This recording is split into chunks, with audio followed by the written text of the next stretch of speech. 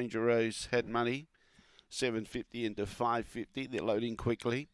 Uptime Girls had support as well, $4 into 3.30. Green light on, no more bets. Here's the XP 3020 stake, race 5 at Gawler. Away, Cool Your Jets began well. Going with it was Oakvale Thrill, though. Looks dangerous and powers to the lead and gets past Cool Your Jets. Fired up behind those with Ranger Rose. On the inside was Ready Reed. Then in turn behind those we've got Velocity Caprice. In trouble there was Uptime Girl, Cop the Check and Big Prediction.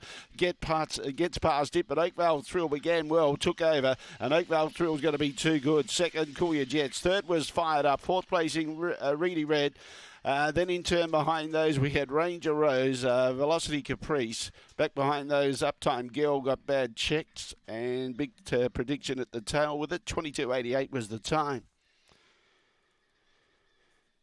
I don't think many would have predicted that Oakvale Thrill was going to be gearing as quick as that and be up near the lead. I suppose they may have, but yeah, look, it's sometimes she doesn't begin super fast, usually about third or fourth, but she's jumped nice and handy and challenged with the lead, and was always going to be dangerous. Defied the betting drift. Done a personal best early split here of 8.74. That was probably set up by Cool Your Jets, but she was nearby.